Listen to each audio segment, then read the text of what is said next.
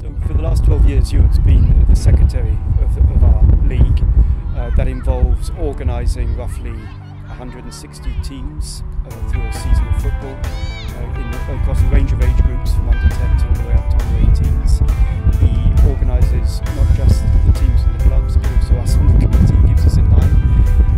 And I think his biggest achievement for me is the way that he's really brought us up to chartered standard as a league, and then helped and supported the clubs to reach that same chartered standard. So I think that's almost going above and beyond what he had to do already.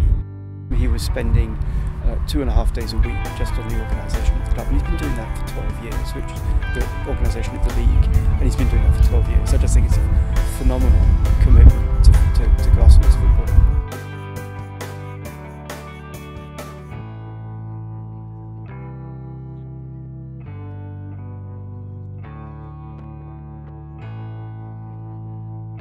Ewart has been our secretary for this last 12 years. He's done a sterling job. It's a job looking after 3,900 boys. I know it's about 3 or 4 hours a day to keep track of all this. Keeping track of all these boys and girls is a fantastic, massive job.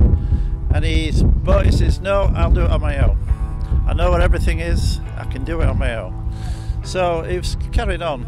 I know his wife has been quite upset about it. But when you get something so dedicated, they're very, very hard to, and I think he certainly deserves an award for all the hard hundreds of hours, not just a few hours, he puts in to this league. I've known Ewart for nearly 10 years.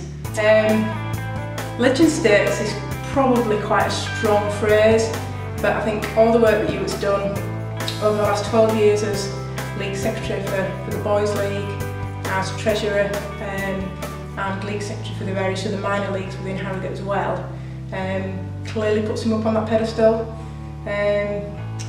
He's likeable, he's knowledgeable, he's very passionate about football, but I think most of all he gains respect from people around him. He's one of those people that he's a stickler for the rules, and that'd be the first thing that people would probably say about Ewart. But he's fair with it, and I think that's really, really important as a league secretary, that he's gained that trust and respect from everybody around him. There's a lot of players and coaches, team managers and committee members have been and gone throughout the 12 years of his reign as secretary, and I think they'd all join us this evening in congratulating Ewart for all the hard work that he has put in, all the additional bits and pieces he does along the way. For those of you that know him a little bit better, he's part of a male voice choir, he plays the organ for the local crematorium. He's a real family man, and again, real credit to him that he can put the time and effort into essentially putting all the football and ensuring all the football within Harrogate runs so smoothly.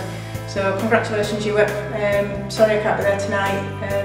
This is a real Red Book moment, isn't it? But thanks for everything over the last 10 years, and hopefully we will keep in touch. Ewart, 1, 2, 3.